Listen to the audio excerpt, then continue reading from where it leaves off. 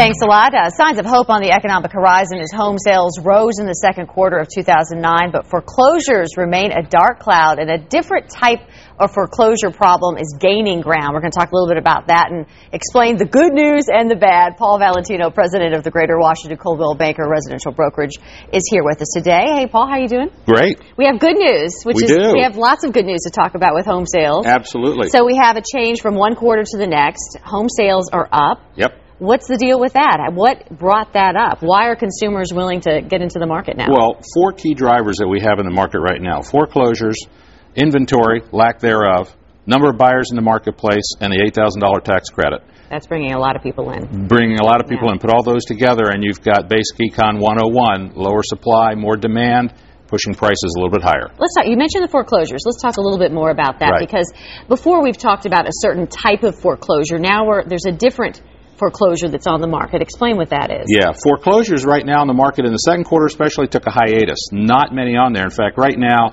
of the total listings currently available for sale in the D.C. Metro, about 5% of the market represented by foreclosed properties. So, were those people that did 100% financing and just flat out were not able to afford it? Yeah, some of the people that should have remained tenants, got into a home, shouldn't have in the first place, and that goes back all the bad sins that were created a couple of years ago.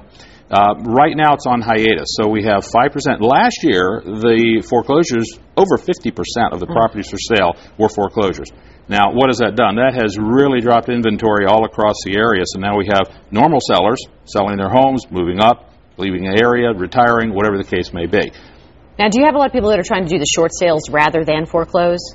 Short sales actually represent about 15% of the market, and the challenge there to remember is that even if you're successful in negotiating, if is the big thing. If's the big one, because you have to get first approval from your lender. Lender has to approve for you to for them to look at a short sale if you get an offer.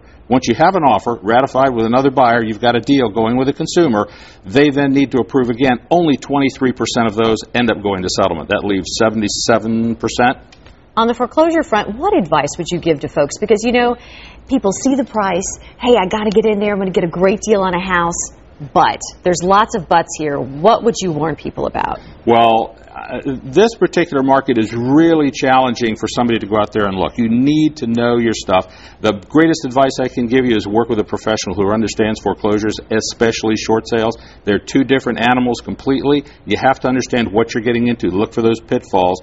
Understand you're dealing with lenders who are selling properties all over the country, and they have a one-size-fits-all contract. You need to make sure that the contract you're signing in Maryland or D.C. and Virginia works in your jurisdiction.